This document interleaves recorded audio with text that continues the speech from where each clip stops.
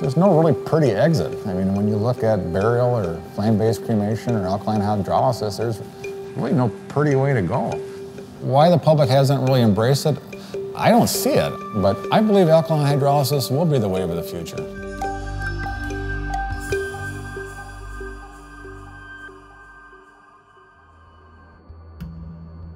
My name's Terry Regnier. I'm the Director of Anatomical Services at Mayo Clinic in Rochester, Minnesota. Alkaline hydrolysis goes by multiple different terms: resumation, biocremation, aquamation. Ultimately, it's a process by alkaline hydrolysis.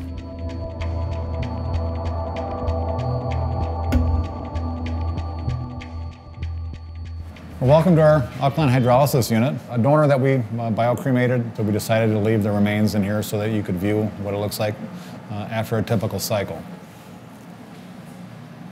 Well, as you can see, it looks real angelic. It looks very pure and clean.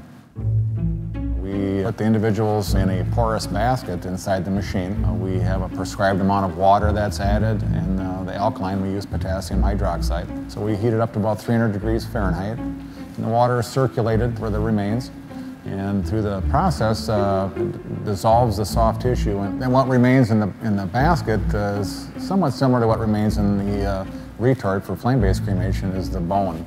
So as you can see, the bones are very white. We have, well, here's a part of a rib right here. It's just too light. You'll never see this in a flame-based crematory. An example of your humerus, your upper arm bone, the jaw, scapula, or your shoulder blade. Back there were some really unusual articles that were going around. I think it was the impression that the whole body goes down the drain, similar to what the mob would do. They were trying to make their crime go away or the body disappear.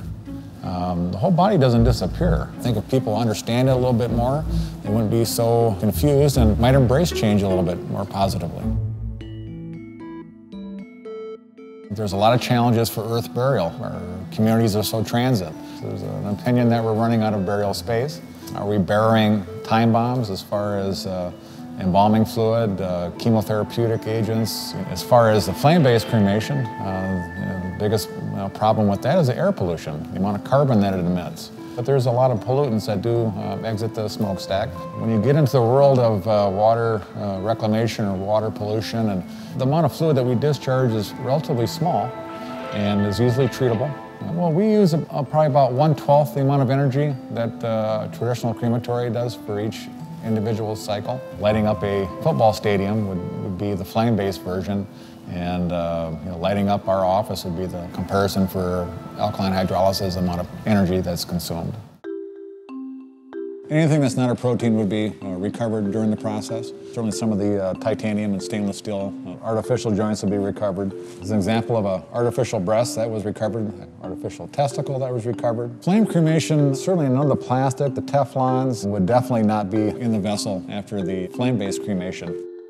I think there's some hope there for reimplantation. These joints could be recovered from the alkaline hydrolysis process. They look just as shiny as the day they went in, and I think with perhaps resurfacing or refinishing, they could be reused for future users at a minimal expense for the next generation of healthcare. Healthcare is a big topic these days, and the expense of it, and anything we can do to contribute to holding those costs down, I think would add to the benefit of this technology.